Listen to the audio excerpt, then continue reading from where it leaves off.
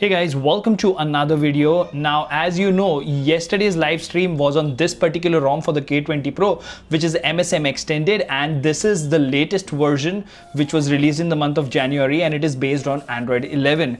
The special thing about this particular ROM is this is based on OSS vendor, and the way and the reason we are reviewing this is because tomorrow towards the end of the stream, when the phone settled down while gaming, it actually gave me a battery temperature of 36 degrees, which is really cool. And we were playing on smooth extreme, not HDR extreme, but even on smooth extreme the frame rates were pretty consistent, and that too without any mods or anything. I just flashed the ROM and everything was great. So let's actually go ahead and check all the aspects of this particular ROM as far as the review is concerned. But before we get into all of that, if you haven't already, please subscribe and hit the notification bell icon so that you get notified every time I upload a video. In the description of each video, you will find a link to our Telegram community. Go ahead and join us there. And if you think the hard work is worth the effort, you can support us on live streams, or you can click on the join button and become a member for premium content.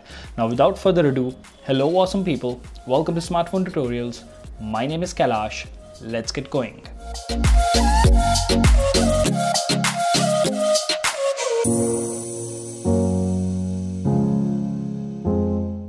Alright, so first let's have a look at the changelog, the build date and all the usual stuff. Then we can check the system and all the other things. So first things first, this build is dated of 13th of January 2021. So it's just like 10 to 12 days old. So fairly recent. The version of the ROM is 4.0. Android version is version 11.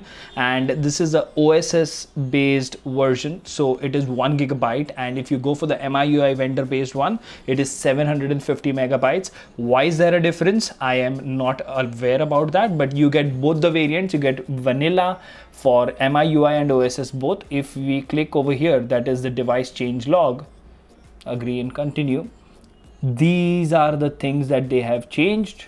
So there seems to be, quite a lot of things that have been added recently, and honestly I'm pretty impressed by the way this ROM has performed on the live stream and otherwise in my experience as well. And that is the exact reason why we are actually going ahead and reviewing this one.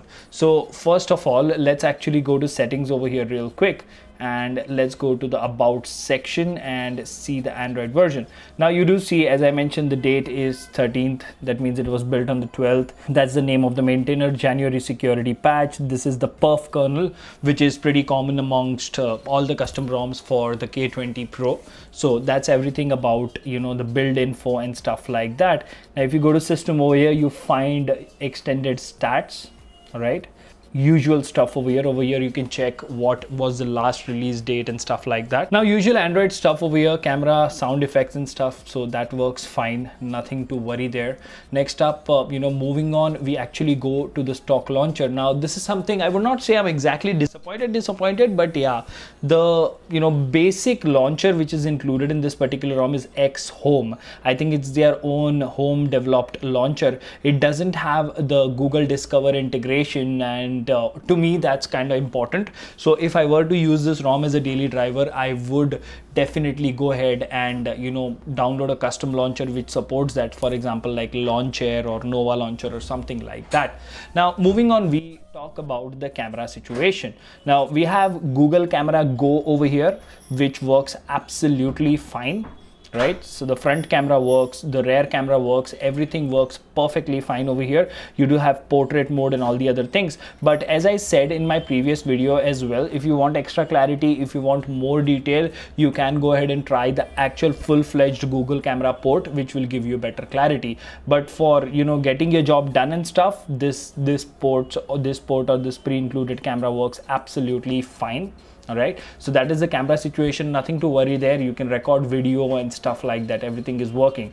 Now talking about the quick settings panel, this is something that is really colorful over here, and just like Resurrection Remix, even this has a lot of customization. A small letdown over here was, although I did enable FPS info, but the FPS meter did not work for me. maybe I'm doing something wrong, but yeah, it did not work for me at all. So yeah, the CPU info and screencasting and all the other things are working absolutely fine. So that was everything about the quick settings panel. Now actually let's go to system settings over here.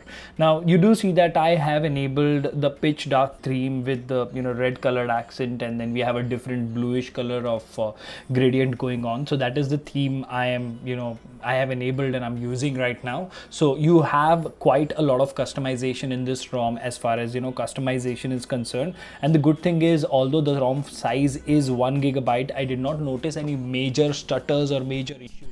Like after my Resurrection Remix review, there were a lot of people who were saying that Resurrection Remix is built for customization. That is the reason it will not perform well. Guys, remember, these are custom ROMs and they do perform decently. Especially this one has impressed me a lot. Even Resurrection Remix was pretty good in gaming, although this one, as far as gaming is concerned, was slightly better. So the system settings are reminiscent of Android 11. Everything is included over here. But if you look at the top, you have something called as extensions. You have theme room over here, buttons, decor room, gestures, lock screen, nav bar, notifications, power menu, status bar, system. And just before shooting this video, I have gone ahead and dived into each and every setting of these customizations. So if you're someone who likes making your phone your own, you will definitely love this custom ROM, because there is a hell lot of customization that is available. Moving on, if we talk about the in-call UI over here, as you can see, this is a pretty basic in-call UI that you have over here, and you do get a built-in call recorder as well, because this is a vanilla version that we are using. So everything pretty good as far as the in-call UI is concerned. Now moving on, let's look at some of the included options over here. If you go to battery settings, unlike Fluid ROM, you do have smart charging, you do have thermal profiles and stuff like that. You do see that the battery life is also pretty decent. I've got around 6 to 8 hours of screen on time. And the best part when it comes to the battery life of this particular ROM is, yesterday we streamed for 2 hours, and that was with wireless screencasting on, and the amount of battery that we lost was 53%. That means if you were to not use wireless screencasting, you can easily play on smooth extreme, at least PUBG Mobile, for 4 to 4.5 hours. That is very amazing battery life, at least for gaming. Apart from that, you have all the battery related options and everything else. But if you move on, you go to display, you see that there is this animation going on at the top. You have all the usual options that you would need. You have DC dimming, you have tap to wake, pocket detection, screensaver and whatnot. Moving on, you have the sound situation, wherein at the bottom you would always find direct sound enhancer and all the ASP related vibration settings and everything else. So the sound settings are covered pretty well as well. Now talking about the privacy situation, you do have the whole suite of Android 11 privacy features over here, and everything is working as expected. I've not noticed any missing features or any random force closures and stuff. But if you move to the security options over here, you do have fingerprint, that is the in-display fingerprint scanner. You do have face unlock. Now talking about the fingerprint scanner, it is working pretty fine, but it is not that great as it was in RR. Probably that might be a OSS or MIUI vendor thing, I'm not sure. But yeah, I'm not saying it doesn't work, but it's a hit and miss. Sometimes you might encounter 1 out of 10 times you will have to re-register it to unlock. The face unlock works absolutely fine as well.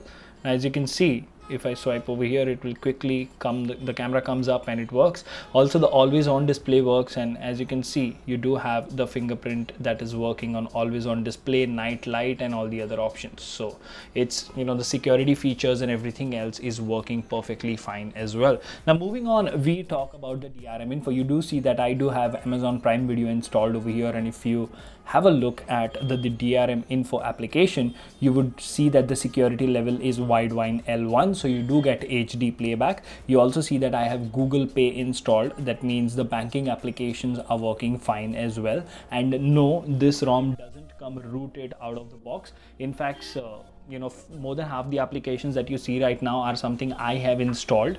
So, you know, then it is a pretty de-bloated ROM. Now, apart from this, the last thing that we are left to talk about is the RAM management. Now, as you see over here, I do have quite a lot of applications that are open over here. In fact, if you try to load PUBG Mobile and you just, you know, minimize it, you do have Game Turbo and all the other additional features that you have on a custom ROM. So if we actually go and open the last application over here, Telegram, you see, so the RAM management is pretty good. The RAM management is on point as well. Let's talk about the benchmarks before we actually go ahead and end this video. So I just ran Geekbench over here because I've sort of lost faith on Antutu, but yeah, the Geekbench run was pretty decent, nothing out of the ordinary. But let me tell you, Resurrection Remix for me scored above 720 points in single core and around, I think, 26 or 2700 points in multi-core. This ROM does take a hit when it comes to the benchmark numbers, but overall, you know, apart from the screen flickering when the lock button is pressed, you see this?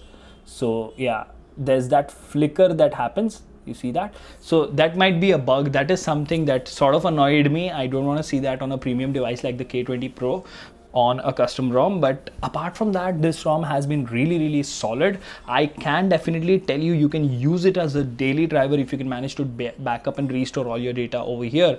So, you know, not many concerns for me. The MSM team is doing a great job. There is no reason I would see you not using this as a daily driver. You can do a lot of gaming on it. You can maybe try installing ANX camera. I have not tried that, but the fact that you have Google Camera Go and it provides decent enough quality for photos, I think it's pretty good. So all in all, you know, MSM Xtended for me is a win-win situation. It's Android 11. It is the latest security patch. It has a ton of customizations.